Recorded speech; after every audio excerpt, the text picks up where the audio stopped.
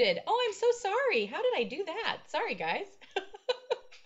I'm muted, but now I'm not. So tell us where you're tuning in from while I let people log in. And thank you, Ed, for telling me that.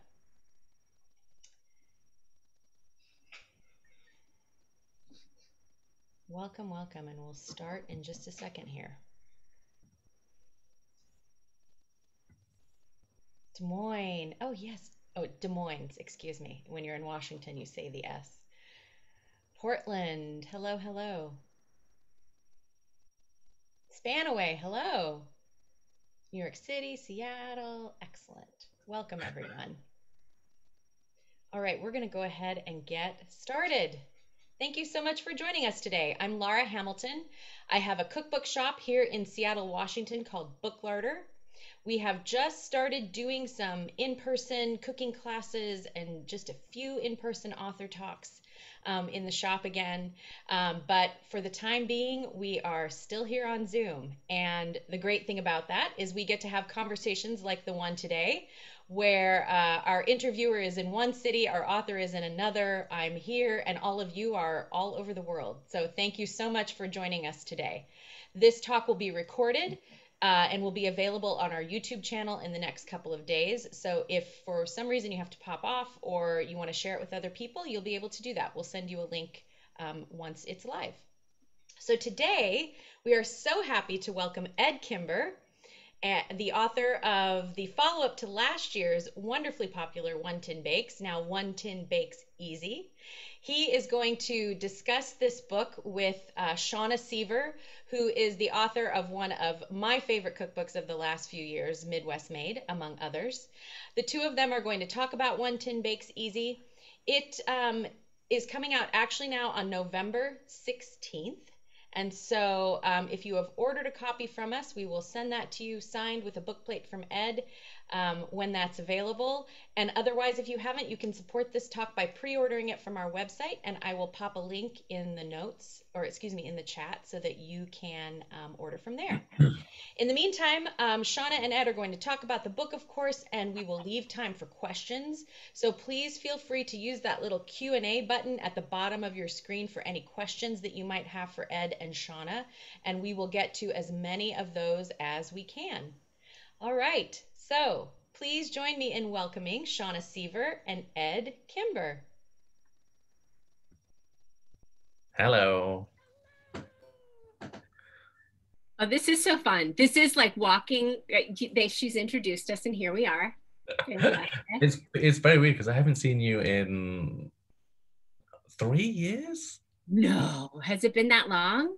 I don't know. It feels like the last 2 years just don't really count though. But I think it might. All I know is that I still, sometimes when you wake up at 3:30 in the morning and all you can think about is your regrets in life, and like, for reasons you can't control. And I think about when you came to Chicago and I was so late meeting you, and it was so embarrassing. And like, I never felt more just like a lazy American in my life. Like I couldn't navigate downtown. I was trying to find parking, and I was like, oh my God, I'm late meeting Edd Kimber. So it was fine.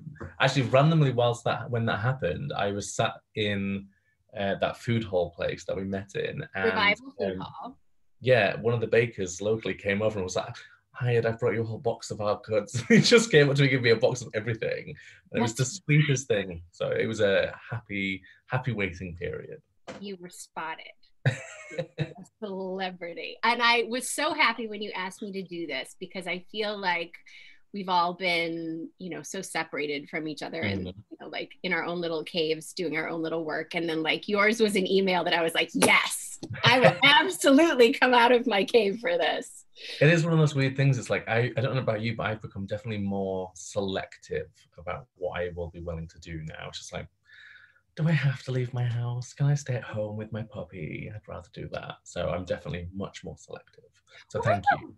A really interesting point. And I think I've talked to a lot of people about that's, creatives who work more like on a freelance kind of basis like we do. And selective is the word. It's like all the other stuff really fell away, like the stuff that filled up our calendars. And I know for me, I mean, my last book was fall 20 19, but Mhm. typically you would, you know, so it came out in the fall, but then that next spring, 2020, you very much do like a second round of Yeah, of press course. the next season, and like all the stuff that was planned, all the travel, all the events, it just poof, like overnight Disappeared. Yeah. went away. And the beauty of that, though, and I wonder if you found the same thing, because you had your book before. Of course, this is the Mhm. book we're talking about today, and I'm so excited for my fellow Americans to get their hands on it because it's awesome, super exciting. The one before this, One Tin Mhm. Bakes. Now, when did that come out for you? That came out in June of last year. So I basically, what happened was the book was done, dusted before any of this COVID stuff came about. And Right. then we found out we were going into lockdown in March, and I knew my book was coming out in June, and my heart just sunk. I thought, oh no, it's not going to happen. But the kind of opposite thing happened, and actually people baked like nobody's business. And so the response to the book was so amazing that my publisher basically called me and said, do you want some work during lockdown? Do you want to write a follow-up? So very quickly after the first one came out, I was able to kind of fill my void of lockdown with writing. So I was very, very lucky that I was able to kind of spend that time, because all my work disappeared basically. I do a lot of events, a lot of food styling, and just none of that stuff happened. So I felt very lucky for that, for sure. Gift. Wow. And that was going to be my question to you. Like, how did the follow up come up? Because a lot of times in the publishing industry, maybe you'll sign a book deal that says you're going to do this one, and then there Yeah. will be this follow up, and that's planned. But that wasn't planned. It was a response No, to the. yeah, it was definitely a response to a whole bunch of different things, really. My publisher had been trying to get me to write a book on easy baking for years, like a long, long time. And I just kind of grated against the word easy. And the only reason, and I'm sure you'll know this, is that so many books that are written as easy are quite patronizing to the reader, and they assume that you can do nothing, but also the flavors are really boring, because it's like, let's do easy, just keep it simple. And I just kept thinking, I don't want to write that book. I wanted to, if I was going to write a book on easy baking, I'd still want it to be super exciting and delicious and playful and inventive. It just happens that it's really easy to make. And what happened with the last book, which was still easy, it wasn't difficult, the last book at all, Right. but within weeks of the first book, the first One Tin Bakes book coming out, me and my publisher all saw this huge difference in the audience of people who were baking from it compared to my older books. And it was people who had never stepped foot in a kitchen before, never baked before, and I was inundated with questions in that time, because everybody was at home, nothing to do. And the questions were all really, really simple and basic. And it made me think, oh, actually, I didn't realize I had more of an audience who just liked looking at things, but had never really engaged with the content before, whether from my older books or my online ingredients. And so it made me start thinking about what we could do to help the people who either just want something that's incredibly easy because of time, or are a little bit nervous in the kitchen. And because that book did incredibly well, we knew within days it sold thousands of copies, because I don't know how it works in the US, but with your sales statements, I get 2 statements a year that show how many books you've sold. Right. And the first one I got for One Tin Bakes, months later, only covered the first 3 days of sales because of how the timeline works, but you get it later. And it showed we'd sold something like 6,000 copies in 3 days, which blew my mind. And so it's like, oh, now I understand why my publisher was like, can we do a follow-up?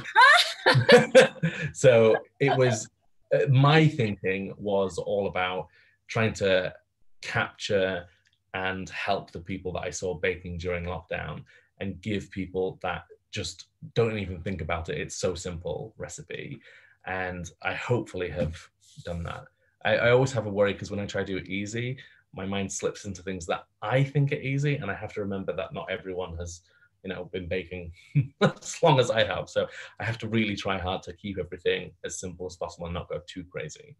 And that is a challenge. That's a really interesting point that you just made, because when you can do a lot of stuff, it's hard to kind of distill your process Yeah. down and kind of slow your brain down, especially because you have so much like fine pastry experience, and you really walk that line to me.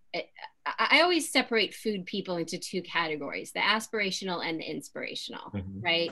And for me, I've always felt, and this is kind of what was reflected in Midwest Made, definitely wanted it to be an amazing book, by the way. You know how much I love that book. I think it's great. It was one of my favorite books that came out that year. I think it's so well researched, so well written, and the recipes are great. So buy that book too.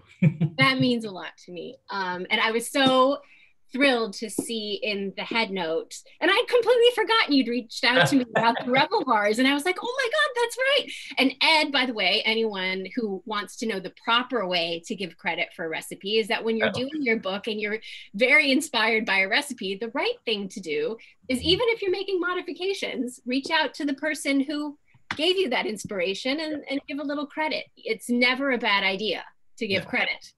And I think interesting. I think if you're reading a book and you read where the idea or even the adaptation comes from, because sometimes it's nice to see the origin of a recipe and how it's been developed. And I think the difficulty is publishers so often want to trim the fat in those intro sections, and sometimes, I'm not saying they actively do it, but I can easily imagine that publishers are like, let's get rid of that line, let's get rid of this line.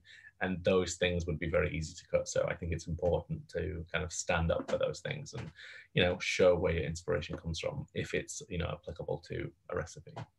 There is some of that has to do with the publisher and the editor, but I think, as you and I have both done multiple books, as the author, that the impetus comes from us. Like the responsibility is on the author because if you don't give credit, your editor is never going to be like, oh, is there someone else? You need to add it in. Totally. You need to do. They might take away, but they'll never add it in for sure. Yeah, exactly. Anyway, but we were talking about inspirational versus aspirational. And for me, just kind of the type of person I am and my background, I've always kind of thought of myself as more of an inspirational person, that I would want someone to see it and like immediately get up and go into the kitchen. And then there's aspirational people that, throw up beautiful people or beautiful pictures of the things they make on Instagram, and you're never going to make that thing, but gosh, it just makes your heart sort of jump. And that's aspiration, right?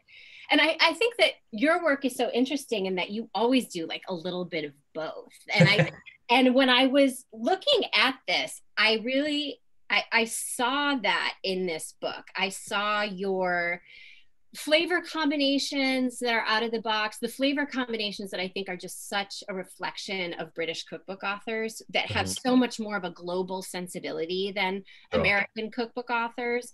But at the same time, everything it's the one tin, it is easy, or it's one bowl.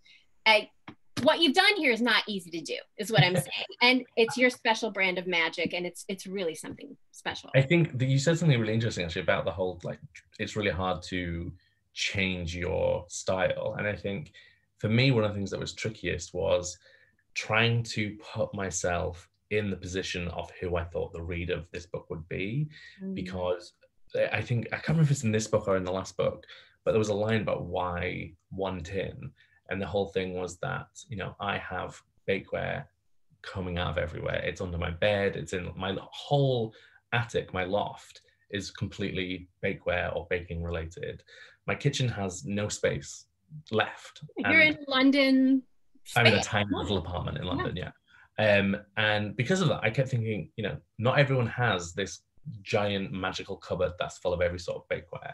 And so I kept trying to put myself in the mind of someone who would have just one tin or the tiniest space.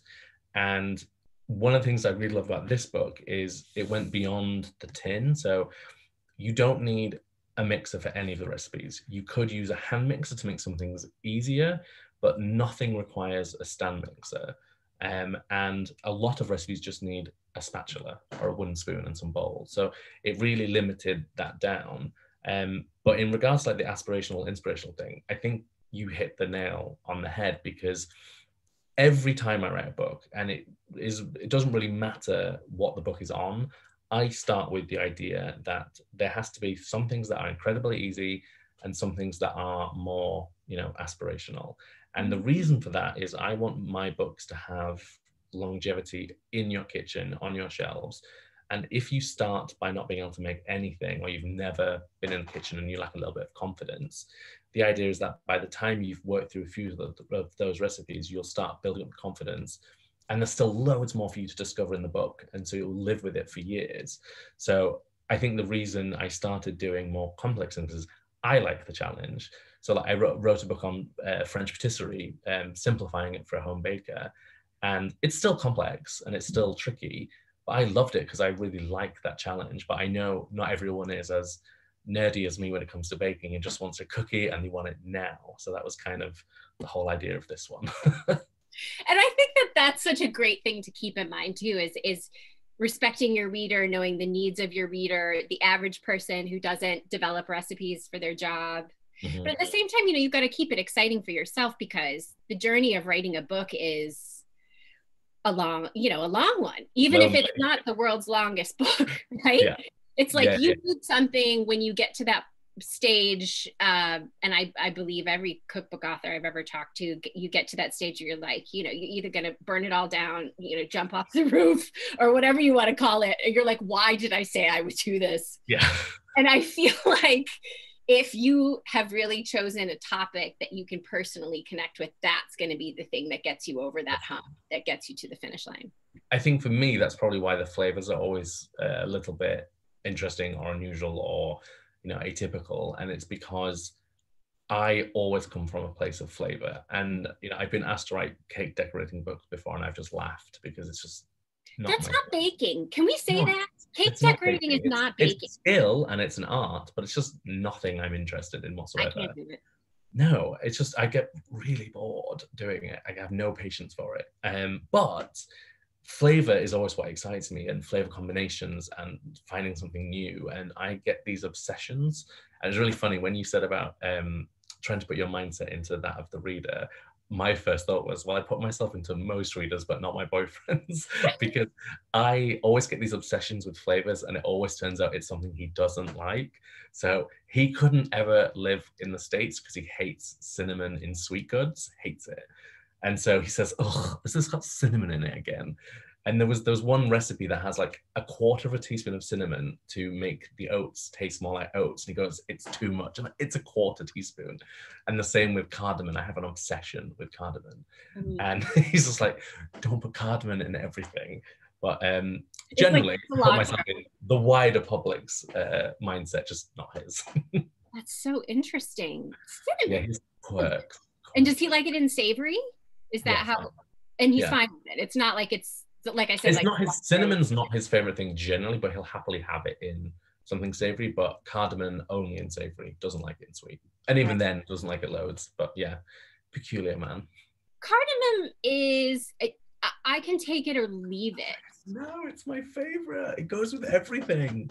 It literally can go in every recipe. It's like I think of it as like the magical baking spice, in that I think you can put it into anything and make it taste better. But I am obsessed. I have like huge sacks of the stuff. I go through so much of it. I put it in my coffee, so I put it. And do you grind it fresh? I grind it fresh. I sometimes buy a Swedish style, which comes pre-ground because the texture's quite good, and I use it when I make Scandinavian style things. Sometimes I get really a Swedish cardamom. We have a Swedish supermarket in central London, and we're very, very lucky in that case. And so they sell a Swedish ground cardamom, and it's incredibly fine. So if I want something where I want a lot of it, sometimes I'll use that, so it doesn't have too much of a crunchy. I want to see that link, or what is it called? I want to find it. Can I order it on It's called cardamom. No, that's the bun. I'll find it. It's in a little green packet. It's like in a McCormick's spice jar. It's like a little jar, and it's just got a green lid, but it's very, very fine. It's like any other ground spice, and then it's really quite fine. Whereas when I grind cardamom fresh, it's always a little bit more chalky and strong. Yeah. Sure.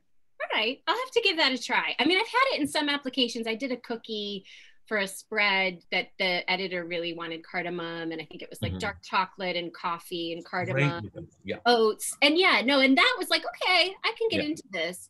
And I've had like a cardamom bun at like a Swedish bakery. It's like, okay, that's a singular experience. Yeah. I think on its own, it's amazing, and I think you compare it with so many things. I think it works incredibly well with dark roasty flavors. So chocolate, coffee, like chocolate, coffee, and cardamom together is a winner for me. Right. I cheated. I just did like, I was like, well, I'll just go for the sure thing. It's so good together, but also things like it goes great in coffee. It goes great with any kind of caramelly flavors. It goes great with fruit. It goes great with everything. Okay. I'll have to give it a try. So you said something that made me wonder when I would like to hear about your creative process. So you didn't know going into this book that you would be doing it. It sounded like something that was presented to you, which is such an interesting way to come at a book idea. So when you knew you were doing this, like, what's your first step when you're developing an idea for a book? So generally so there's two ways, and I think it will depend on the topic. So if it's an idea that I've come to myself, which is probably 50% of the books I've worked on, it will be a much slower process at the start, especially where I really kind of let the idea germinate in my head and start to think about what I would want to see in it. So as much as I'm writing for someone else, I'm also always writing for what I would want to buy. So if it's a cookbook, because I buy a lot of cookbooks. So if I would buy it, then I think, okay, it would meet my standard. So with this book, for example, because obviously it was a meeting where they said, would you be interested in writing a follow-up, making it easy? And so then sometimes I work better when there's actually a brief, like for a magazine. And for some reason, if I'm having a really bad like writer's block, but kind of for ideas, if I'm then working for a magazine and they go, we would want a piece on X, I suddenly become much more creative, and I don't know why. Whereas if I'm trying to think of just random ideas, I find it harder to come up with new things. So I like kind of a wrapper for my creativity. So a book is great for me because I know it has to fit in a certain sphere, and then I have much more freedom.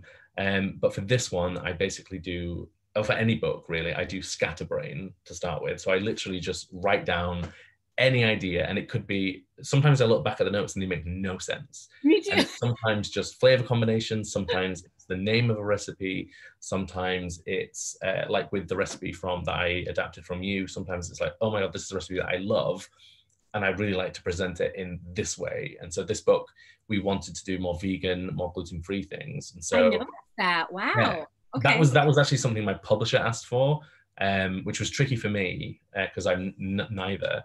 But that actually became an interesting thing in itself.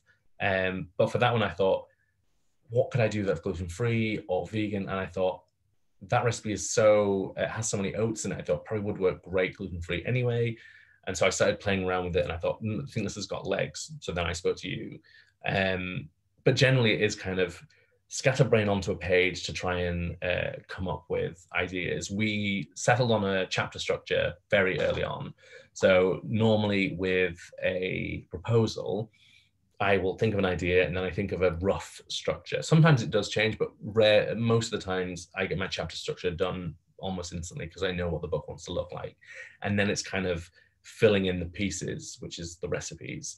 And I never write a complete list at the start. Never. I've never once written a whole recipe list because I think it's limiting to ideas and to creativity. So normally within a month, I have maybe a third of ideas that I know will make it into the book.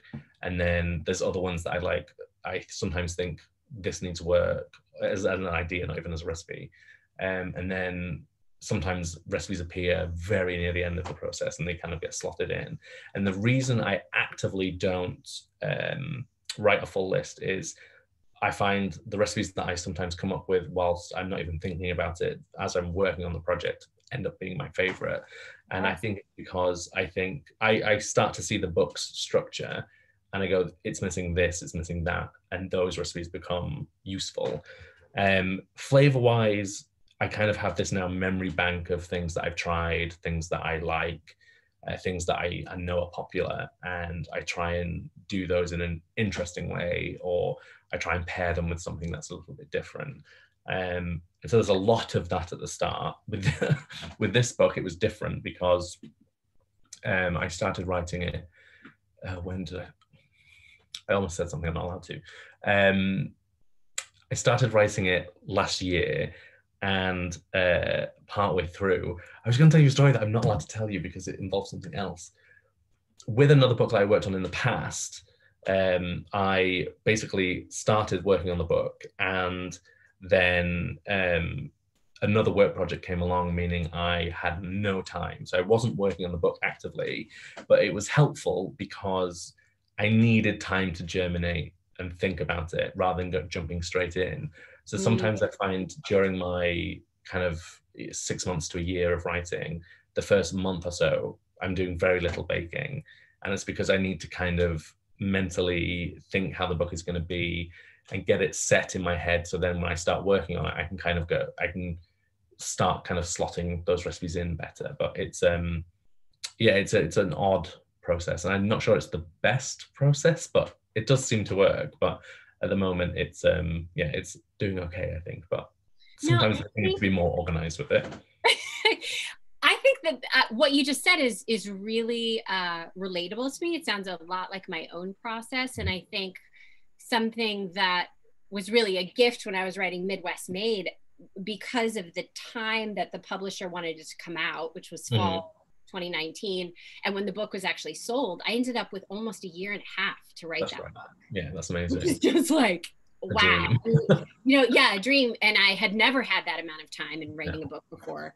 And certainly with your timeline in this book, you didn't have that kind of time. I think I had, for this one, I think I had 7 months, I think, to write it. And then, but so one of the unusual things about this book, and the last one as well, is that I also shot food style. I did everything. Okay, that's a whole other thing. It's not a good idea. It's very stressful. I can't believe you're on this call right now, having gone through this. But the reason it was useful is it meant I actually didn't do a traditional structure. So normally, for us here in the UK at least, you kind of live in your book cave on your own, and you work on it almost entirely on your own until it's ready to hand in. Then you go through the edit process, and then depending on the timeline, the edit process happens at the same time as photographs, or sometimes it's edit and then photographs. But with this one, there was no photograph period because it was all shot by me as I went along. So it actually meant that I was given a touch more breathing space than the publisher wanted in terms of delivery, because I could deliver it when the photographs are meant to be delivered. So I do not like a short book length. I find it too stressful. So the longest I've ever had is about a year and 2 or 3 months, and that was much, much better. So this one I was like, in some ways, thankfully, we were in lockdown because I had nothing else to do. So it was fine. Well, that's a really great point. When you're in a position where life completely slows down and you can put everything into it. I mean, that's its own brand of crazy making, to just be limited to one sort of project. I've done it both ways. I've done books in 6 months, and one of them was in 5 months, 6 months, and then but the year and a half it's good and it's bad. The more time that you get to sort of ruminate and like change your mind, that can be just as bad. I think I would end up going back a lot and trying to make changes, because everyone has that thing where the book comes out and they go, I wish I'd done this, I wish I'd done that. And with a year and a half, you have the time to really sit with it properly. But I think for yours, I think one of the interesting things about it was obviously the book was so heavily research-led and, historical in a lot of ways, that it made sense to me that you had the time, because, you had to go and find all these, historical books and whatever. I have this kind of, it's probably pretentious and writerly, but I have this dream of like actually spending like 2 years writing a big chunky book on something. I don't quite know what it is. I have a couple of ideas, but I would love the financial freedom to do that. But the financials of books are not what they were, so it's not as easy to go, I'm going to dedicate 2 years to a book, because you wouldn't be earning enough money.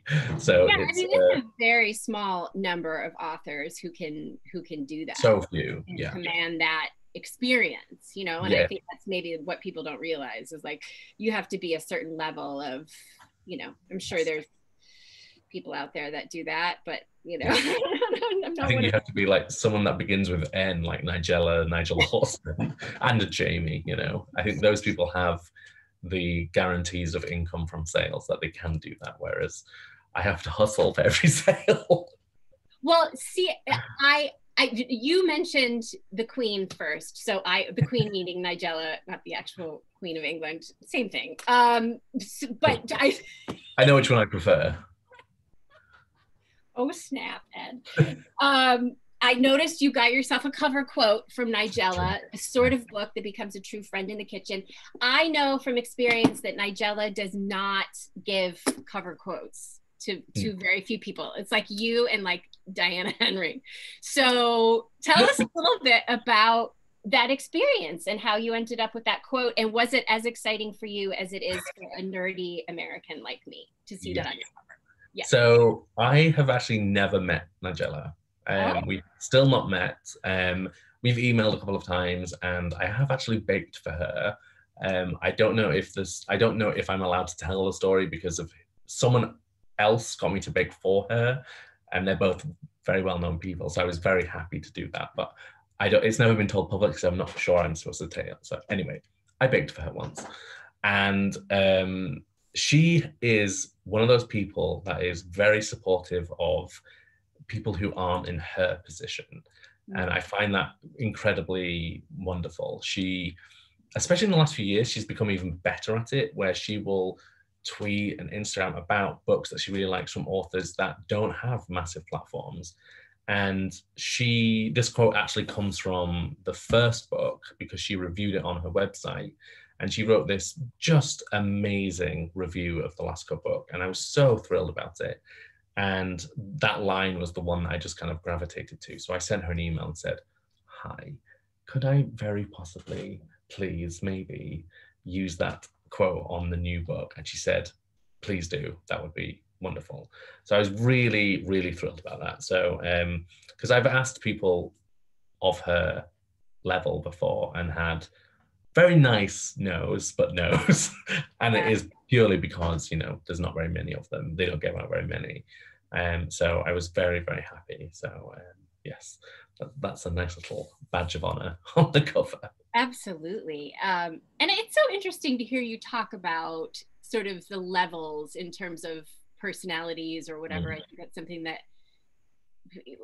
we probably think about more than the average person is sort of like the hierarchy of stuff. But I think for a lot of people, you know, you're very much in that upper echelon as well. And I mean, maybe not, you know, singular first, you know, Nigella, Martha, whatever. I mean, who is Ina? What is that even? It's like they just float off to another planet. But I don't want to talk too much about the Great British Baking Show because I'm sure you've answered every question there is to answer. But you know, we do have to talk about it because you are, you know, the Kelly Clarkson of the Great British Baking Show. I'm literally going to tweet that straight afterwards because I love that.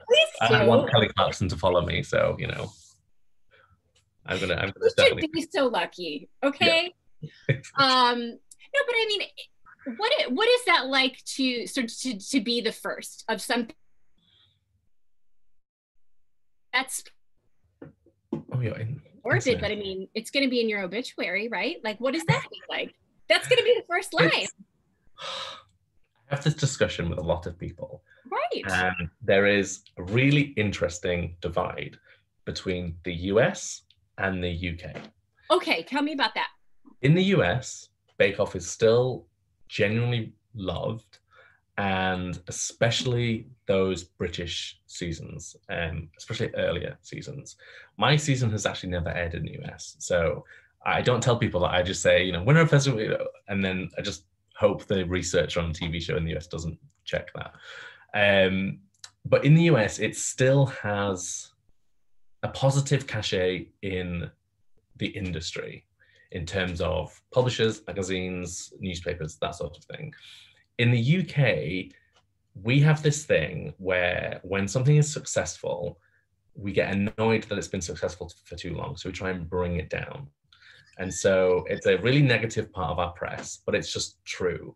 And I don't know why it is, but you see with more recent seasons, they don't get the same press. The books they've brought out haven't done very well in terms of sales, sadly. And there's just a slight reframing of opinion. And so in the US, it's the first sentence that we often use in press materials. Mm-hmm. In the UK, it's the last. And there is a reason for that. It's not because I'm embarrassed about it at all. It's because in the UK, you get slotted into a tiny little bubble and it's impossible to get out of it sometimes. And so I pitched a book many years ago, and I was told by multiple British publishers that they did not want a bake-off book. And this was after I'd had very successful cookbooks and a career in food writing. And it was maybe 6 years after I'd been on the show, and it was impossible to get out of that box. And so there is some negatives to attachment in terms of trying to work. I completely love that's where I started, and I will be forever thankful to the show and grateful, and look back on that time as incredibly positive.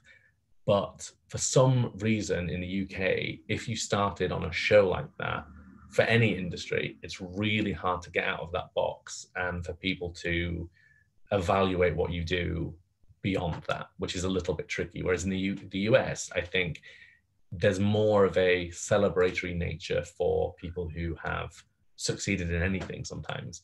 And so, you tell someone in America that you won Bake Off and they're like, oh my God, that's amazing. And that's in any part of, from top to bottom of the industry to public. And the public are still super, amazing in the UK, but industry are like, they're a bit over it. So I put it last to hide it. Well, I appreciate you being so candid about that, because I hear what you're saying. I think there is an American enthusiasm for anything that's like television related. Mm-hmm.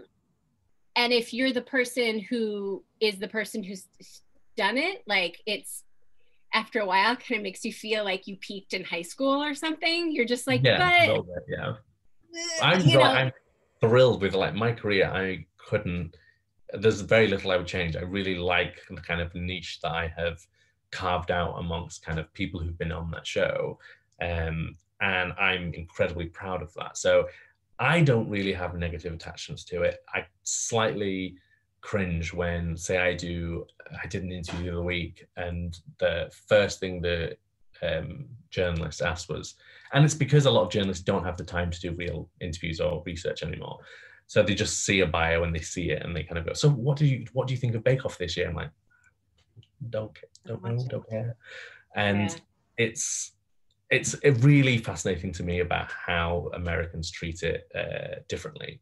And it's just interesting to watch, really. But I definitely notice in the US, I don't think they will ever get bored of not necessarily watching the show, but of appreciating the kind of position you are in because of the show, like of any show. I think they definitely look up to that a bit more, whereas we're a bit more jaded here. So well, to your credit, and to a few other people I can think of who've been on that show, whether or not that they've won, when someone has a very clear point of view and a very clear voice that's very unique, and they sort of use that as a platform for, okay, once your name is known, now more people are going to look at your stuff.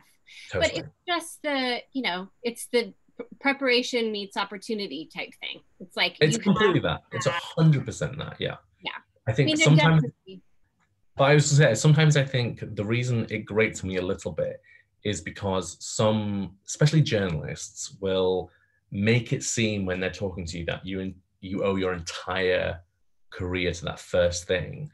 And I always say, so the question I actually got asked the other day was, something like, how much do you owe your career to Bake Off? And I thought, it's been 12 years. That's an odd first question. But I thought, do you really think that's all I've done? Like, I've had to work so hard, and it's not a negative. I'm not like complaining at all. It's, you know, the show got so many more viewers after I did it, millions and millions of more viewers. And so I did not have that kind of giant platform. Nobody cared at the start. And I was very happy about that because I wasn't being stopped in the street 20 times a day. I was able to kind of figure out what I wanted to do with my life rather than being thrust into whatever. And I love the fact that I've been able to have a career for, you know, 11, 12 years.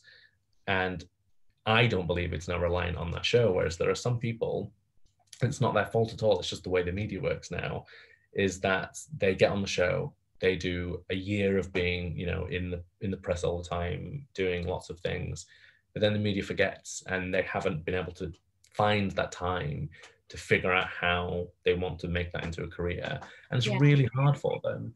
So I find myself really lucky that I was able to go on the show. It gave me a platform, but there wasn't the same kind of time pressure because the press didn't really care at the start because the show didn't have the same viewing figure. So I feel very grateful and lucky for that. But talking about what you said about point of view, I completely agree in that there are people who've been on that show who haven't won, who are just incredibly talented. And I don't know it's public yet, so I can't say the person's name, but there is a cookbook coming out next year by someone who was on Bake Off who didn't win, who is my favorite contestant in terms of point of view, skill, recipe development, and it's coming out next year and it's going to be amazing. So when that can happen, I'm really thrilled. And when someone's not just pushed into doing, me on the cover kind of thing, and they get to do their own book in their own style. I love that. So I'm very excited for this. Two sides of the coin. We could talk about that too. That's two different types of, careers. Definitely. Like which one do you want? And it's so easy to get pulled, sucked into the, you should be the person on the cover of the cookbook mentality. It's really hard to say no to that in the start as well, because you just get told it will do better, but it does pigeonhole you a little bit. Yeah, I agree. Hey, Laura. Now we're all going to have to guess who that book is from. You probably already know. I have some. You've probably seen some advanced material from it. Maybe a little. I haven't seen anything from it. I just know the author very well, and I know their work. I don't know. I would have to guess at this point who you're talking about. But I'll message you later. Everything's delayed. Anyway, I have one quick question I wanted to step in with, and then we'll wrap up. Jane would like to know. She says, the recipes look fabulous. Is it possible to substitute non-vegan ingredients into the vegan recipes? Yes, it is. Same with the gluten-free recipes. So because I'm not gluten-free or vegan, when I was thinking about why I would be writing these recipes that are gluten-free and vegan, which is about a third of the book fall into that category, it was because lots of my friends are vegan or gluten-free. And so I kind of thought of it in that way, in that the book isn't necessarily for people who are 100% vegan or 100% gluten-free, but it's for our, just the way we live these days. We know lots of people who eat that way or occasionally eat that way. And so the recipes that I worked on, I decided that I wanted to keep them incredibly easy to make for those styles of eating. So I didn't want to have to buy endless amounts of different grains to make blends, or having to buy unusual ingredients for the vegan recipes that are really hard to get hold of. So I set myself to only using one style of egg replacer and one mix of flour. So in the US, I use a Bob's Red Mill mix. In the UK, I use a Duff's Farm mix. And because of that, the way I worked is all those recipes are adapted from recipes of mine in the past and reworked into a gluten-free or vegan base, and then given a makeover in terms of flavor and style. But it does mean that all of them can be shifted back really easily. So if it uses 2 vegan eggs, it uses 2 eggs. If it uses gluten-free flour, you just use all-purpose flour. It's a very easy substitution. And people have been asking that question a lot, which I wasn't expecting. And people have been making some of the recipes that are either of those in a more traditional manner, and they've all been completely fine. So yes, you can. I think there's a couple of, if they use xanthan gum and a gluten-free flour, you just use all-purpose. You obviously leave the xanthan gum out as well. But I tried to make it as accessible to everyone, so you can shift them back. We just never said it in the book because I didn't expect people to ask, which I probably should have thought about. Yeah. It's funny, it's usually the other way around, right? Usually if Yes. people want to know No how one's to asked make the other something way vegan or around. gluten-free, they rarely say, well, what if I'm not gluten-free? So yeah. My publisher was so convinced there was going to be a big vegan market for the book, but I haven't had a single vegan person ask me, can I make the non-vegan recipes vegan? And I thought that would be the question we would get. So, and the answer to that is it's harder because they weren't all tested that way and they won't all work that way. Whereas I know the ones that are vegan and gluten-free already can be taken backwards, no problem. Yeah, yeah. Well, and that's, people, I think, respect and appreciate the time that goes into that, right? So they're feeling like their needs were met with this book. There is definitely, I have to say, the skill level involved in developing gluten-free, sorry, not gluten-free, vegan especially recipes is hard. I have a friend who is writing a big vegan book at the moment, which will include a lot of baking. And it just, the amount, you have to know that world inside out to write recipes that work for every style. It's, tricky for sure. Yeah. And so respect your vegan writers. Yes. It's a different language, vegan baking. It's it really is. Chemistry. It's, yeah. Whew.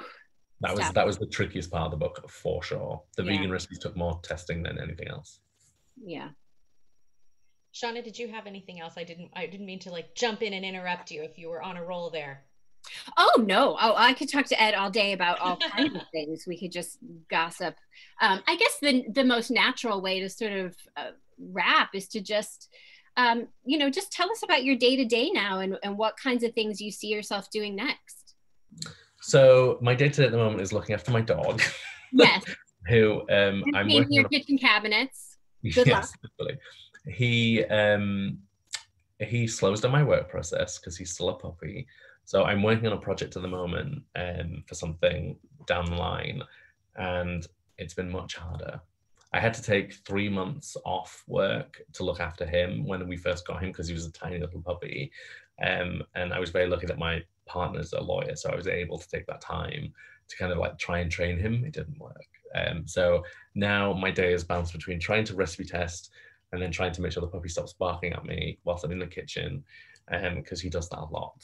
He assumes I'm making him food, and when he doesn't get it, he barks at me. But at the moment, life is slowly getting back to normal here. So I'm doing a few more events. I'm trying to do more teaching. I was hoping to be in the US for the launch. I don't think it's going to happen because I don't think enough things are open yet to really justify it, sadly. But I'm deep in a recipe testing project and I'm very tired because of it. I'm kind of in go mode. So I'm kind of trying to get as much stuff out as I can. But what I will say is the thing I'm working on is making me excited. So. Oh, that's great. Yes.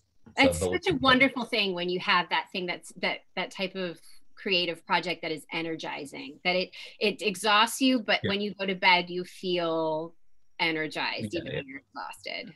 It's funny because I think the reason is because of this book. I love this. I love both of these books. You should go buy them. They make great Christmas presents and Thanksgiving presents.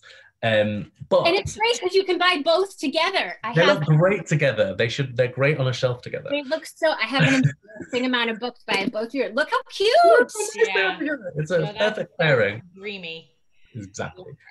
But there was a big limit on the book, and it's the tin. I love making this tin, but my brain ended with that tin. I cannot write any more 9x13 recipes for a long time, and the thing I'm working on has no requirements tin wise, and my brain's on fire for I can make it in this thing. I can make it, and it's just really satisfying because I'm I can just look at my bakeware and go, I want to make something in that, which is another way I get inspired. I will look at different bakeware and go, I haven't made anything in that in a while, and so I'm really excited that I get to bake in anything I want.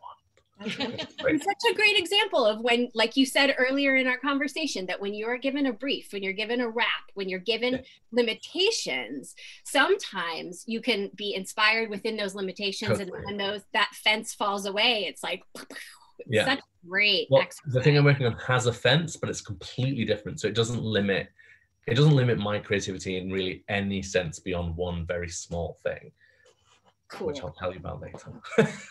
I can't wait. Well, thank you so much for having me. My pleasure. Talk with you. Such an honor. Like these books are beautiful. This new one is, I can't wait to start baking from it. And Thanks, to have my name in it, even just a little bit. So great. So yeah, thank you so much, Shauna, for leading such a wonderful conversation. Thank you, Ed, for joining us all the way from the UK.